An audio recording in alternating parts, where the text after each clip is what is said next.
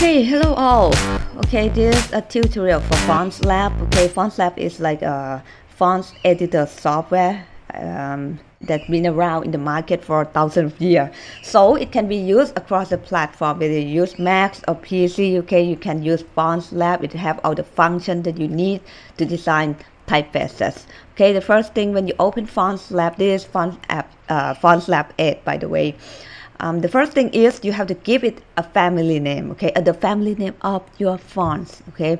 The next thing you might need to kind of like think about the type of character that you need to design. In this case, in this particular tutorial, I'm going to use just typical Latin simple, which is it will have like minimal character for Latin character or Roman character. Give it a name and then hit create new fonts here, and then you see all the grid window here. This all the character that you need to design. Okay, if you double click on each of the letter here, okay, there's nothing here, but you have to draw each of the letter here inside of the grid window. By the way, this panel is called grid window. The first thing that you have to do is go to the font info. It's this icon, okay, font info. You click it, and then after that you have to determine the dimension of your fonts, the name of the fonts. Okay, in this case I give it a name P666. You can give other names to the font in case that when you give the family name and the style name doesn't match, okay, with the family name, you have to hit build name here.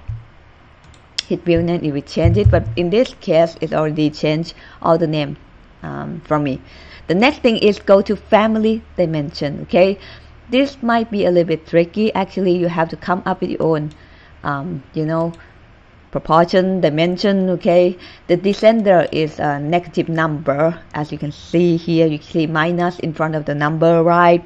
But actually it's the distance between the base line to the descender line. Okay, so it's 250, all right, and the ascender is 750. Okay, you can change the number to whatever you like. Okay, the working space is in UPM, okay, or unit per m. Basically it's a relative unit, which is like, you can scale up, scale it down, but usually for open tiles nowadays 1000 UPM is pretty common for the artboard that you're going to work on.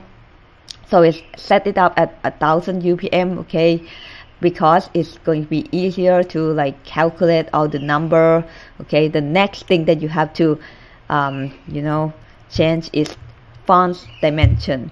In this part, okay, you have to change the cap height, X height. It depends on you how you're going to set it up. Okay, usually 500 for X height is normal. My advice is you might try to sketch your typeface first and scale it up, okay, and then just kind of like test it around whether which of the height is better,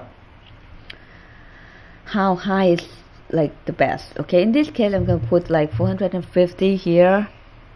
Cap height, it depends, we can change it later as well. Okay, descender is alright. Ascender, you change it to 800. For cap height, it depends. Sometimes cap height and center height might be the same. Okay, it might not be the same, it depends on you as well. Okay, but in this case I will set it as the same. S height, descender height. Okay, done. Hit apply and hit OK. Now if you click the grid window right now, you might see the initial character here, the B. This is the baseline where all the characters should sit on, right?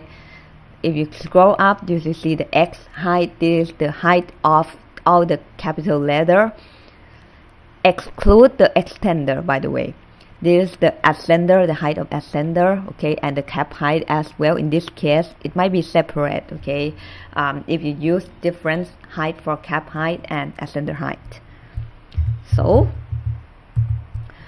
okay, I'm going to like demonstrate how to draw a character here.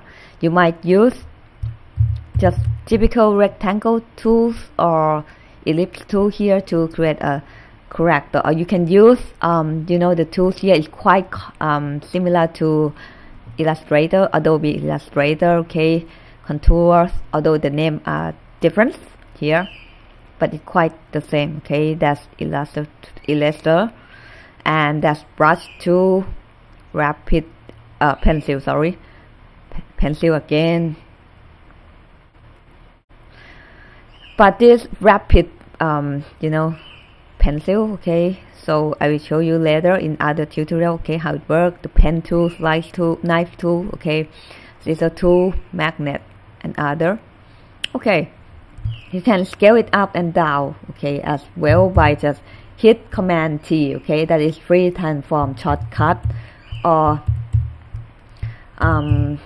use Control T if you use PC, okay. In this case, let's draw something. How about that? I'm going to use like pen tools here, typical tools, okay. You draw it on the baseline like this, okay. I mean, there's many tricks, okay, which of course you can also use other things, okay. Make sure that your typeface is consistent, okay. The capital letter should be here, right? Okay, make sure it kind of like meet the dimension there, okay. The interesting thing about Fontlab is usually if you draw it clockwise, it will be like positive space, but if you draw it anti-clockwise, it will be negative space. Or if you want to create a counter, close counter here, you have to draw it. Oh god, it's not happening. What happened? Usually you have to draw it anti-clockwise. Yes, okay, yeah, like this. And then you can also move it around, okay, just indicate that you draw it in the wrong position, okay. Let's demonstrate this. Pen tools. What happened? Okay, you might notice that the A guideline, the A character in the background just disappear, okay. It never exists in the beginning, so don't be panic, okay. If you want a guideline or a sketch, you can import the artwork here as a guideline, okay. This is not this very ugly A. I'm doing it quickly, that's why it's not gonna be perfect. Please don't judge me based on the horrible letter form. I'm just want to demonstrate how to do everything, okay. If you like hit spacebar right now, you can see that there's no counter here, although you already draw it, okay. How to fix it? Okay, you might hit A on your keyboard or select this white arrow. Alright, and then select one of the corner, right click on it, and then there's going to be an option called reverse contour. Click on it. It will change this to counter. Yeah, so that's it for this tutorial, okay. So this tutorial is about the font info, dimensions, and how to use the pen tool generally, clockwise, anti-clockwise. Thank you very much.